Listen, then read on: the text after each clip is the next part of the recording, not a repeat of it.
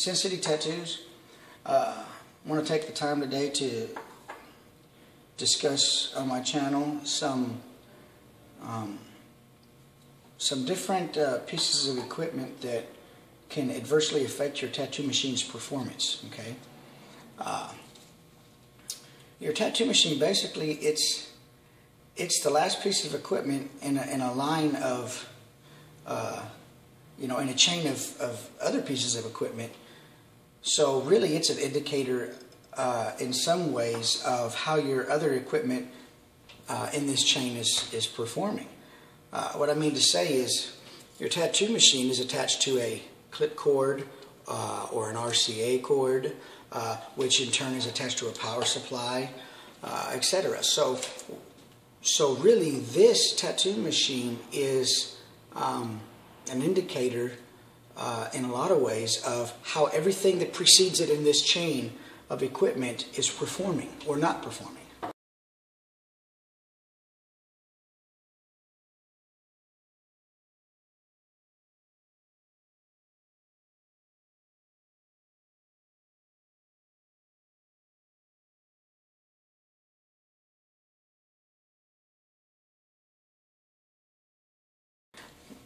We'll start with the beginning piece of equipment in the chain of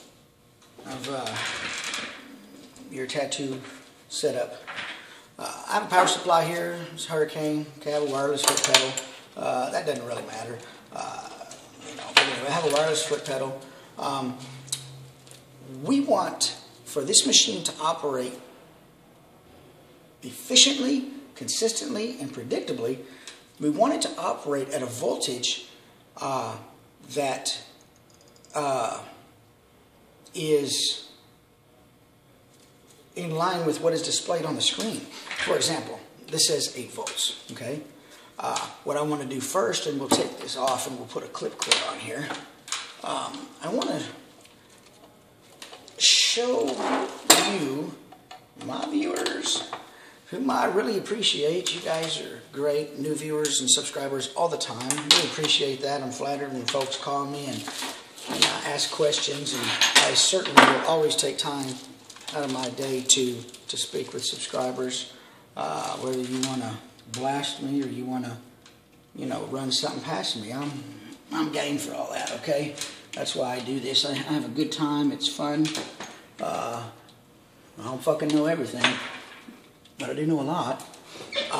Okay, we've got a clip cord on here. And what I encourage each of you to do, no matter how fancy or how bargain basement your tattoo power supply is, it needs to do one thing, and one thing only. Outside of all the other fancy, features, it needs to do one thing, and that's supply a voltage that is consistent and accurate. Okay? Outside of that, I don't care what it does. So what we're going to do first is we're going to go ahead and I've got it set up at 8 volts. It's just to make it easy for this demonstration. Okay, I'm going to take my clip cord. I've got my multimeter. Okay, and if you don't have one of these, if you've seen my other videos, you really need to get one.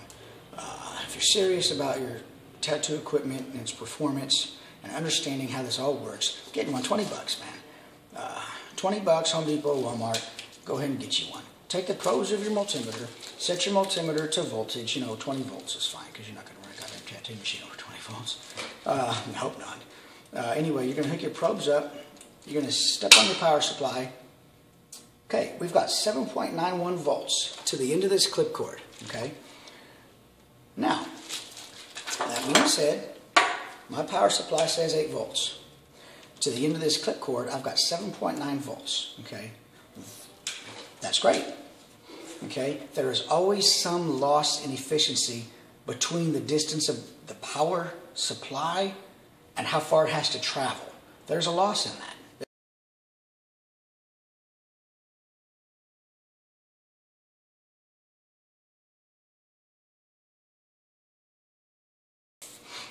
There are better or worse clip cords out there on the market. Okay, so we know that this thing has got 7.92 volts to the clip cord. Okay.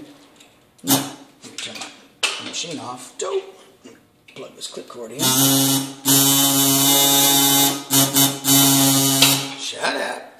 Okay, goddamn Kawasaki.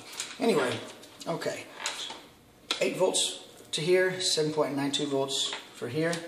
Okay, now, as the voltage travels from the power supply through the clip cord, through your machine, there's a lot that current is, a lot of distance in there that current is having to travel.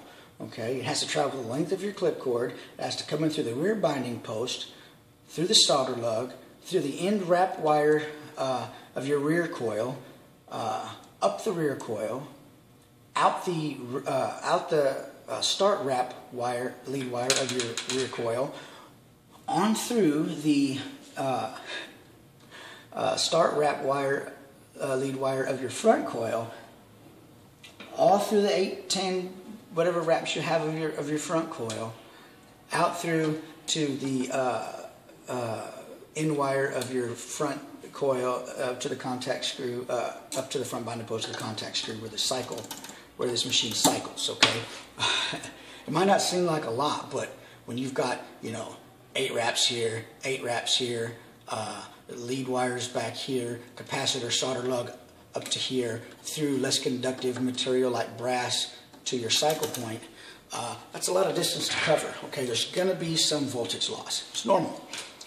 What your goal is to identify where the most amount of voltage loss is, how you can change that, and make your machine run more efficiently. Okay,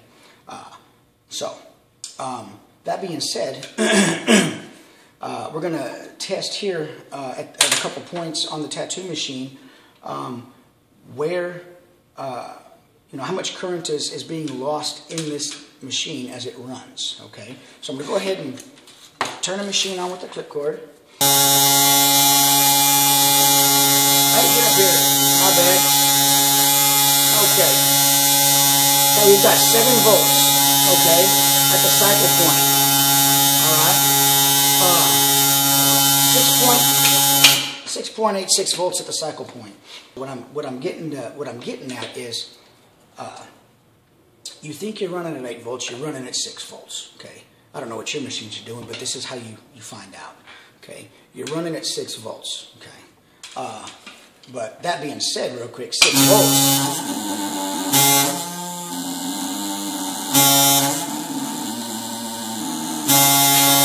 That baby's trucking. Okay.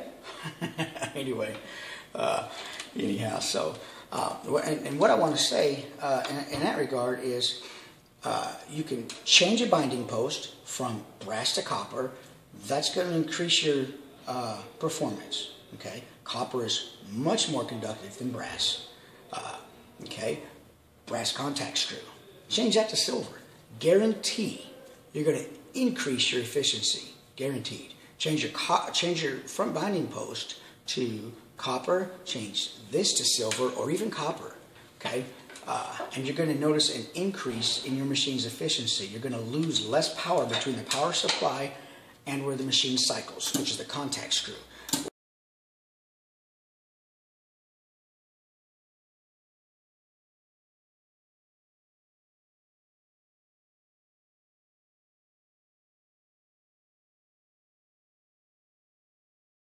Okay, I'm going to plug us in an RCA cord, which I much prefer.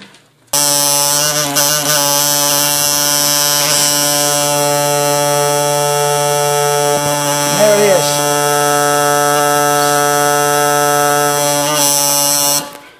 765. And I promise you, man, because I do tattoo machines that I build here that power up and cycle with an 11 mag and a rubber band attached to it. They power up and cycle on their own at less than 2 volts. So I guarantee you, RCA cord, and change the conductive material of your binding post and your contact screw and your rear binding post, I guarantee you, you're going to get closer to this machine putting out to what it says on your power supply. Okay, so